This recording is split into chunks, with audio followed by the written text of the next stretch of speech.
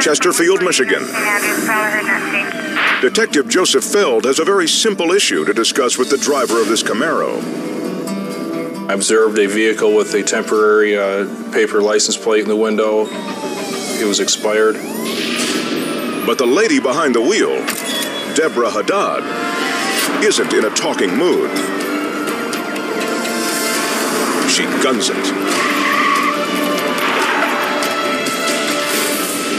There's a school bus that she goes around, and we're not sure if it's full of kids or not at the time.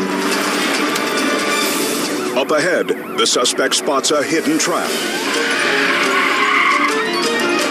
There were several officers staged at an intersection with some stop sticks. I believe she saw those and made a left turn into a residential subdivision.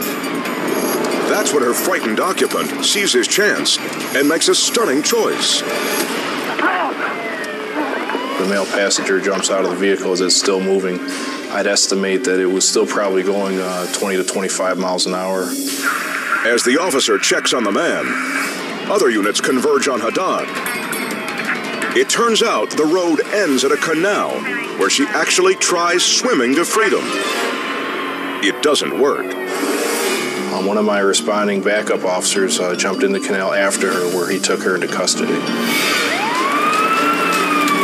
Police soon discover that Haddad had no reason to run other than avoiding a simple traffic ticket.